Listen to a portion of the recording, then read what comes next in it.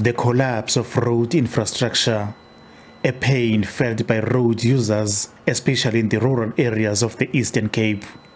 The road between Cofimvaba and Cala is characterized by dongas and dams, with no bridges connecting the villages. The rainy season has claimed many lives. People die here due to the state of the roads. There are no ambulances. Hearses cannot access homesteads to take the bodies. Bodies are decomposing and we have been calling for government's assistance. From Cucuzo to numerous other villages, the road is completely damaged. People die, some drowned, and the food goes bad because people have to spend the night with the groceries on the road.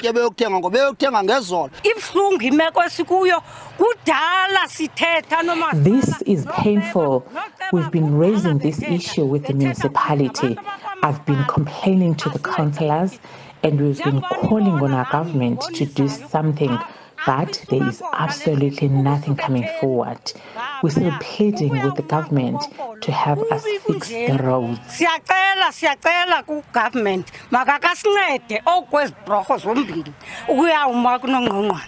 Many lost their lives while trying to access schools and health facilities. Sometimes we're not coming to school because of the bad road, as you can see behind you.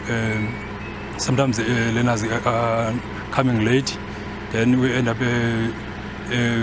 not finishing the syllabus earlier. So this is a problem in terms of the academic in our school. The